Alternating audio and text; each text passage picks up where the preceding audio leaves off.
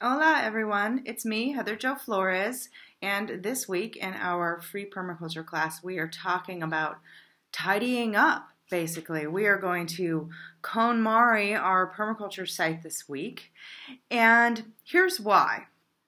Here's why this is important, and here's why this is part of permaculture, and I'm going to explain this in much more detail in today's class.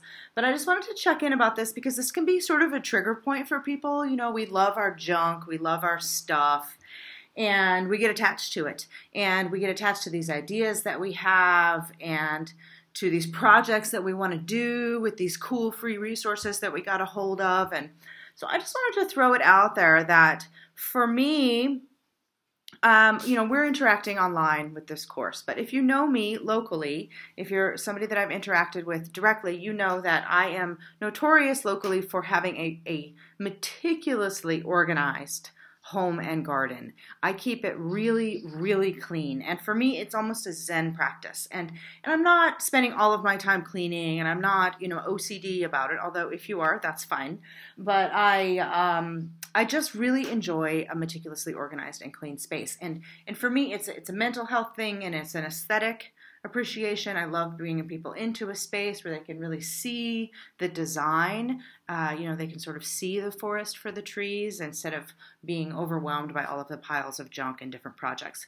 And so there's that. But for me also, there's this idea that it keeps me present. Keeping the space organized helps to keep me present, because when you have all of these piles of unused resources, a lot of times those piles, just like that dress that's hanging in the closet that doesn't fit, that never is going to fit again realistically, and even if it did, are you really going to wear it?